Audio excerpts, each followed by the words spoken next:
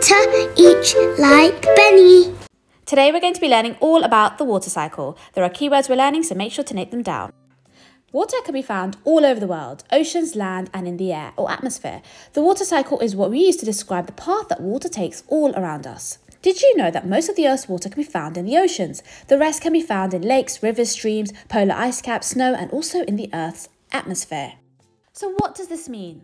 It means that water can be found in all three states of matter, a solid, a liquid and also a gas.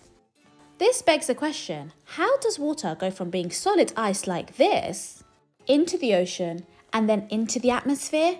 Well, that's where the water cycle comes in. Let's find out how the water cycle actually works. Let's begin here where most of the Earth's water can be found, in the oceans.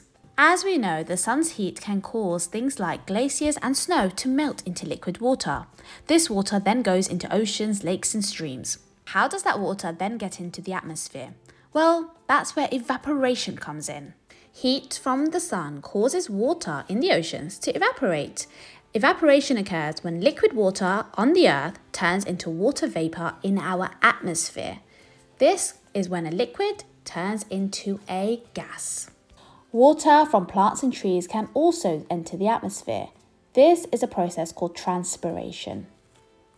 Now that the warm water vapor rises up and up into the Earth's atmosphere, it goes higher and higher.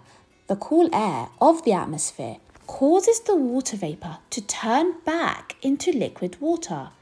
This in turn creates something called a cloud.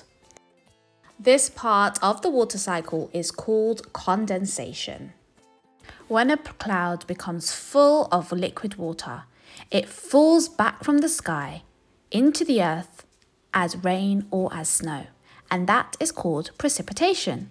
Rain and snow then fill up the lakes and the streams, which carry themselves back to the ocean. And this is where the cycle continues on again, just like the wheels on a bicycle. Now that you've learned all about the water cycle, can you recall what actually happens? Use the keywords on the screen to help you.